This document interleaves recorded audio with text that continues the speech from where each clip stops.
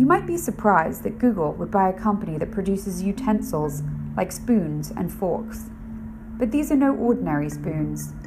The company, called Liftware, develops products to help people with movement disorders eat independently for the first time. When exactly was the idea really born? The idea to help people with pathological tremor happened just after I finished my doctorate. For about 3 years, we worked on the technology to develop some basic prototypes that would actually help people with tremor. A lot of smartphones have anti-shake technology where, just normal hand jitters are compensated by moving the actual lens inside the camera.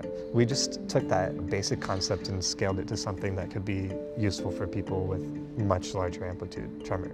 About 9 months later, we were in discussions with Google, and with that backing, it was actually transformative. We were able to leverage a lot of the resources and talent inside of Google to really jumpstart and further develop a lot of the ideas that we had.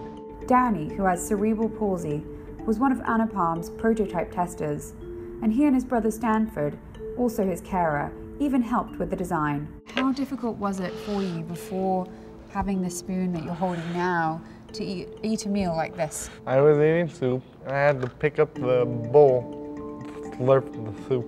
But with the Google spoon, I can eat pasta now, salad, and don't get food all over me. It's really wonderful. It's really an amazing experience to watch Daniel have access to all these different foods and be able to do that independently.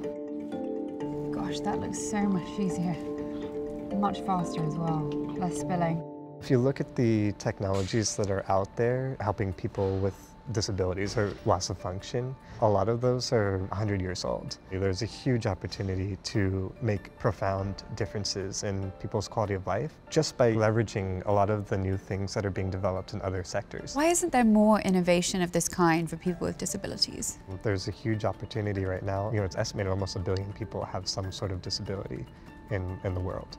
And so that's a huge number when you really kind of broaden the scope out.